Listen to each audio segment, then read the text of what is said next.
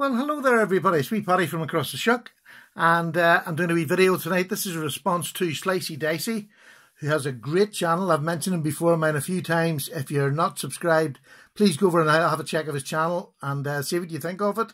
I think it's a great channel. He has a good selection of knives and a good knowledge of the knives that he has.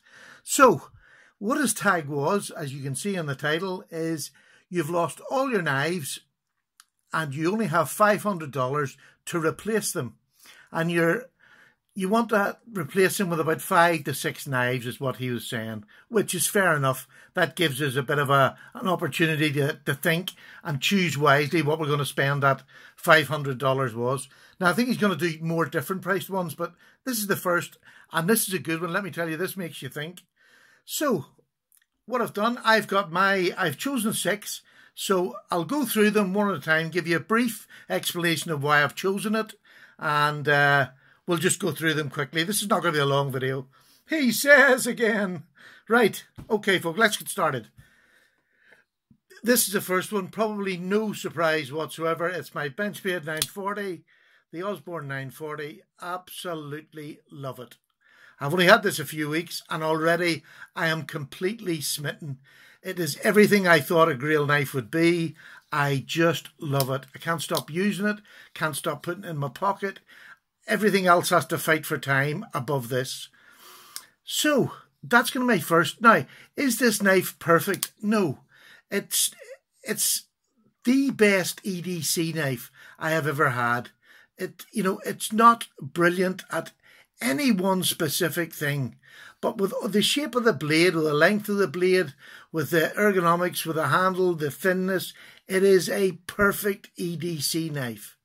And on that, one of the best things I found it for is flowery baps. Soft, freshly baked baps. It just goes through them better than my bread knife does. And that's the sort of thing I use it for. Cardboard. Is it the best cardboard cutter? No, it's not. It's not a deep enough blade. It's not thin enough, but it cuts cardboard up and puts it away. Well, it doesn't I put it away, but what I've said is it's just a great EDC knife. And if I lost this now, I would have to get another one. Come hell to what, I would have to sell somebody to get one. It's I've just completely smitten. So that's the first one. That's the Benchmade 940. And that cost $183. This had to be $500. I think I said that. So that was $183. And I got these prices from Knife Centre. I don't know whether they're good and bad in the States, but they were the one that came up and the one that I used, rather than shopping back and forward. Now, the second one I've chosen, which is maybe a bit strange, is I have chosen a Leatherman. I have this Leatherman Pulse, and this one's over 20-year-old. Still looks as good as the day it was born. Beautiful. It's got a good knife on it. It's got a good diamond file on it, which actually you can sharpen a knife on that. I have a video on that. If you want to look back, you'll find that. It's on that, but every single tool in it locks. Every single tool, both side locks, which is amazing for a vintage Leatherman. There wasn't many doing that at that stage, so that must have been the top of the range at the time. So Leatherman Pulse, but that's just to, I wouldn't get that now, they don't make it now. So I priced the Leatherman Wave, which was $90. Again, these are just the prices from that shop. Excuse me. The prices from that shop, I'm sure if you tried, you can probably get them cheaper elsewhere. Now, I got that because you can use that for anything and everything. I use that constantly. Now, my third choice is a Bushcraft Black. Now, I don't have a Bushcraft Black, but I've got my Mora HQ Robust, or Robust HQ, I should say. I have had this for years. It is battered, but it just sharpens to a razor every time. I have adapted it and have my own fire steel on it. I have tape there just in case I ever need it. So that would be my third choice, because it gives me my wood choice for if I'm making fires or whatever I'm going to do. This isn't the sort of, what was I going to say? I'm sort of treating this as if it was the last day on earth and you had to have all your knives. But I was trying to think of everything I do with knives and how I would replace them. And this is what I would replace for going into the woods to do anything. So I do want to have that, and I need that for wood processing and whatever. That's that. Next on the list is a knife that a couple of weeks ago, again, I wouldn't have known anything about or wanted to know anything about. But now, and I'm using this as just a show and tell. This is a cold steel thin wolf. Now, I'm putting this in stand-in for a cold steel lawman. When I got this here and found out just how good a knife cold steel make, the lawman just seems to be a natural knife to have in a new collection because it's robust. It'll do just about anything. It's not an over-the-top knife. It's not a big stabby come and kill knife. It's really just a very hard-working knife with an amazing lock. So I thought that would be a perfect knife to have, a do-everything knife, and you're not going to be frightened of damaging it.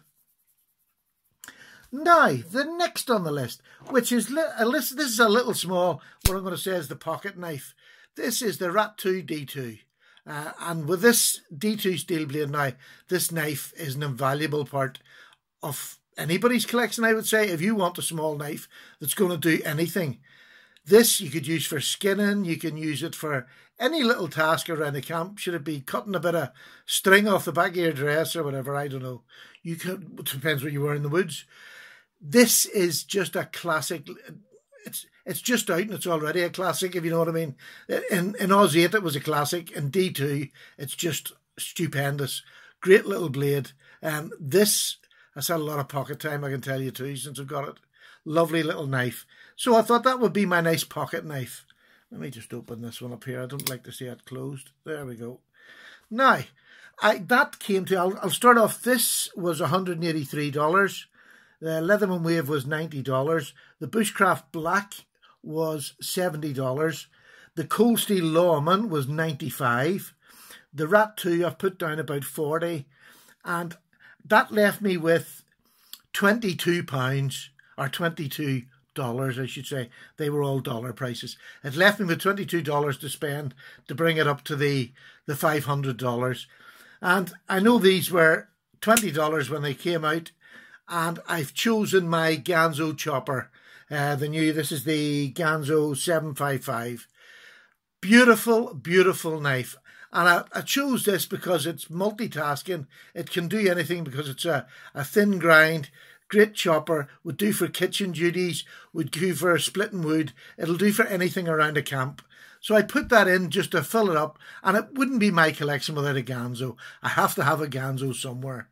So I hope, Slicy, you like this. I hope this is what you wanted. Not too sure whether you'll like this or not, but for me, if I was going to spend $500, I would have to have a Leatherman of some sort, or a multi-tool of some sort. So I like that collection. I have to say, I'm very happy with that. There's nothing that would change at the minute, which is not like me because I'm usually Mr. Indecisive. So there we go. I'll put this up and hopefully, I don't know what Slicy's going to do, whether he's going to put them in his library and then we can all go and check other people who put the challenge up, the tag up. But thank you very much for the tag. I hope you've enjoyed this. I hope this is what you want. Take care. I'm going hoarse and I need a cup of tea. Goodbye. All the very best to you. Night night.